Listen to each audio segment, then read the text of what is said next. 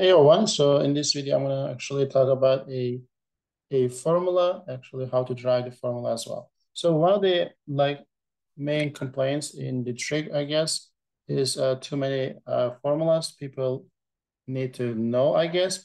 But in my opinion, most of those formulas or relations, I would say, or identities, something you don't really need to remember as long as you know how to derive them by using some techniques from the other ones. So if you do know that, then you don't really need to memorize most of these. You just need to apply some approaches into some of the formulas that you already know, okay? So which is why this is gonna be the one of them that you really wanna actually remember. So which is gonna be some, I guess, formulas. So, and then difference as well. So to do so, I'm gonna make a triangle, okay? So let's say this is a triangle. And then I will drop the altitude from one vertex to the other side. So let's say this is my altitude. I'll call this is A, B, C. Let's say this is H. So if I take this altitude as 1, you can take some other numbers as well, but it's going to be easier for us to actually get it. So, and then I'll label the angles right here. So I'm going to call this is alpha and this is beta. Since I'm going to just find this sum of like sine first, I just need to have two different like triangles that has angles, right? Alpha and beta. So my goal is to find the sine of alpha plus beta. This is what we are basically gonna try to find out, okay? So to do so, I'll just use this figure and find the area of the ABC in two different ways. I can do area of the ABC is just area of the larger triangle. That's it. And I can do the area of this triangle plus area of this triangle. Okay, since I said this is altitude, so let me actually put these as well. And before we do, since this is a trig lesson, so you really want to know area of a triangle with this sign. Okay, so let me remind that just real quick. So if you have any triangle, it doesn't have to be right or acute, obtuse, whatever.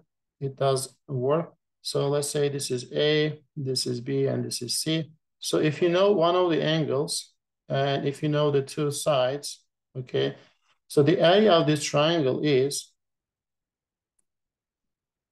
equal to two sides that is connecting at vertex. So the X, I will say actually AB. Let me go with this AB. So AB times BC times the sine of the angle measured in between those two sides. So sine alpha. And this whole thing will be divided by 2. You can just write 1/2 times those 3. That's okay. And this is one of the common ways that we use to find the area of a triangle using the angle measure, okay? So I'm going to use this in this problem as well. So let's get into it. So if I want to find the area of this larger triangle, I can do this. The area of the ABC can be done in two different ways. I can just find the larger ones altogether or adding those two smallers, okay? So which can be written as ABH plus AHC. Okay, so the ABC, I'm gonna use this idea to find the area. So I'm gonna just take the angle A as complete full angle. So BAC is alpha plus beta. Okay, so the area of that triangle is, I'm gonna take 1/2 times AB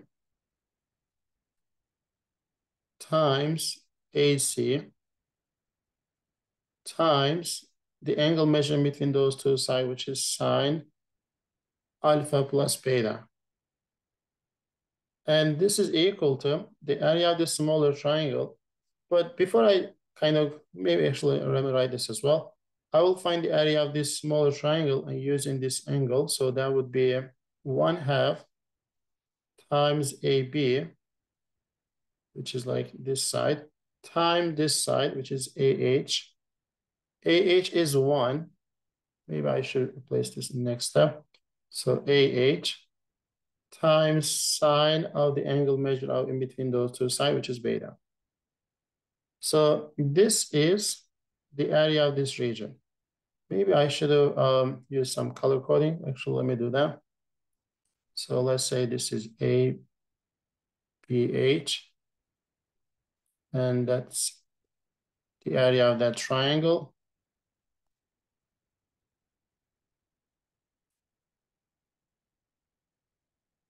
Okay, so now I'll just find the area of the AHC. So let's say this is gonna be AHC. So that's gonna be plus 1/2 times AH, which is, I'm gonna write it for now, times AC times sine of the angle measured between those two sides, which is alpha. So now this is what we have, right? So I don't know AB, right? I just like to find a value for AB in terms of this angle.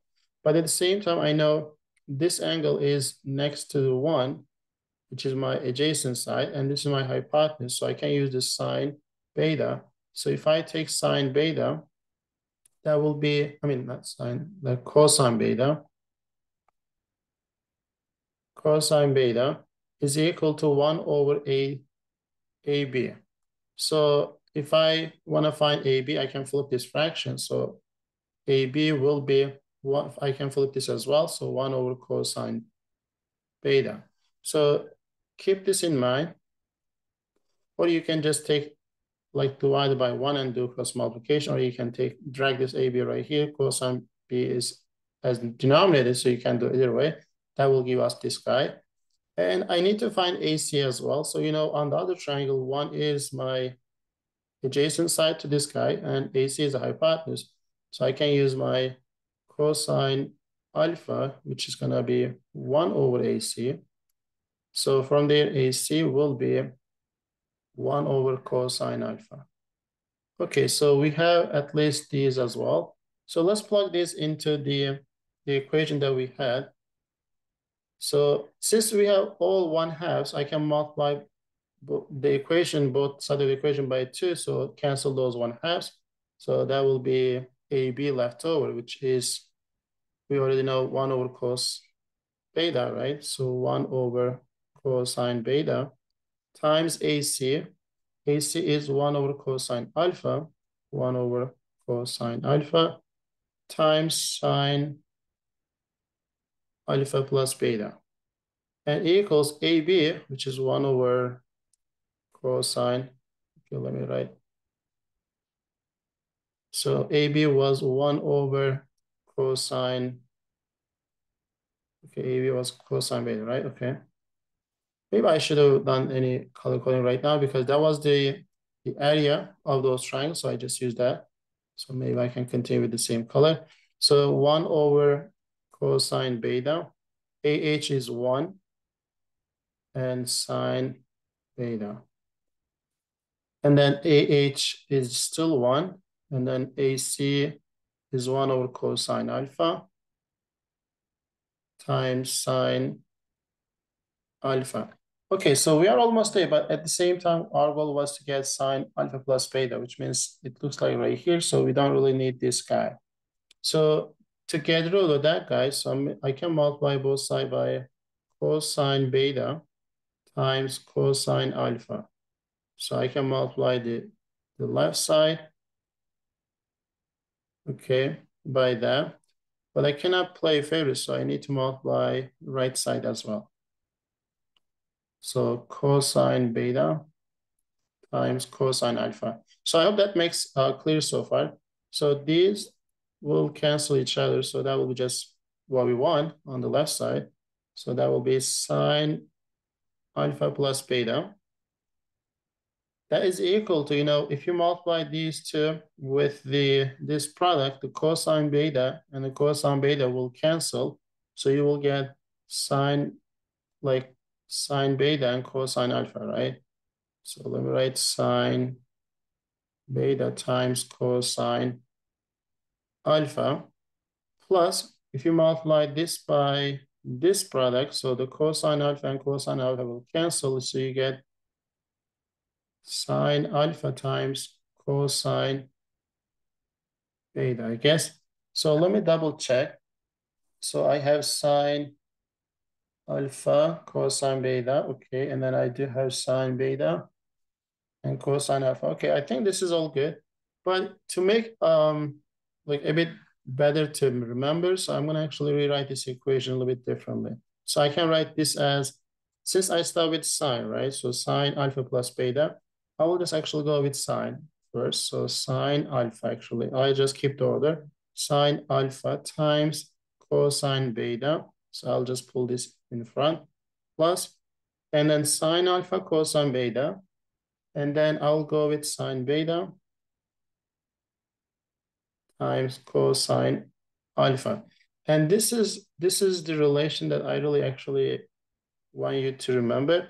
Not to memorize it, but use this a few times. Maybe do this process on your own a few times until you really get feel better at this.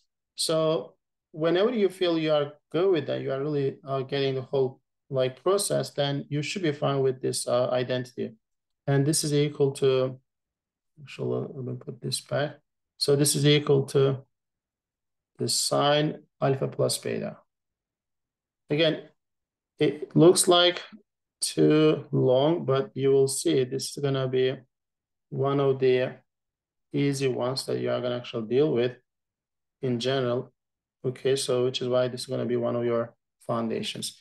Okay, so maybe one of the ways that I can kind of remind you to remember this one, sine of sum of the two angles, right, is the sine of the first angle times cosine of the second angle plus sine of the second angle plus times cosine of the first angle. So alpha, beta, beta, alpha, you can kind of make a order relation that might be helpful. So that is something we are done, okay?